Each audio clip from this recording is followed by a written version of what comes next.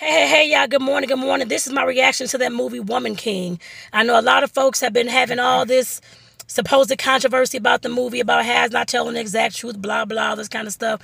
My main thing is so goddamn what? There's nothing in life that has told you the exact truth of anything. Not any school book you've ever read, not any college book you've ever read, not any teacher, not any professor, not any movie, not anything else has showed you that either. So what difference do it make? But like I said, definitely my reaction to the movie was that it was a damn good movie.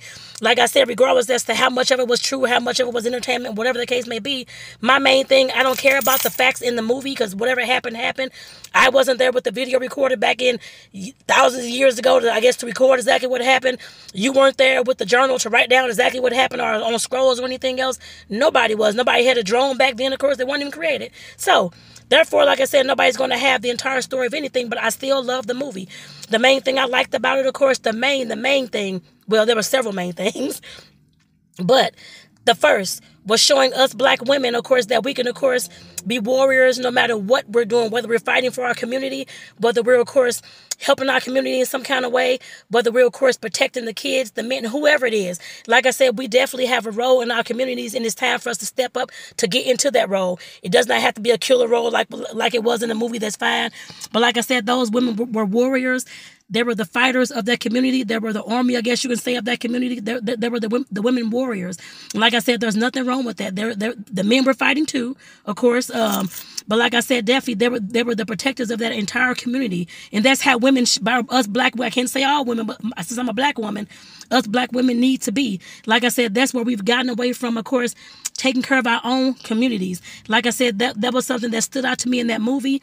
Not just the woman in the warriorhood, but the woman and also the men, everybody working together to make sure that that community and that that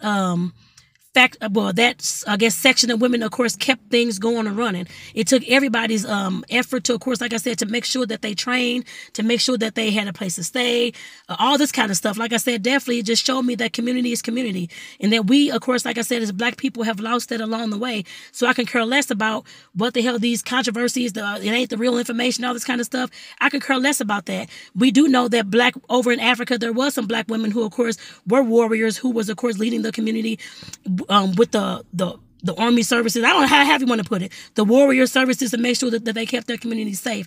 They weren't Dahomey wasn't the only women. There was other ones as well.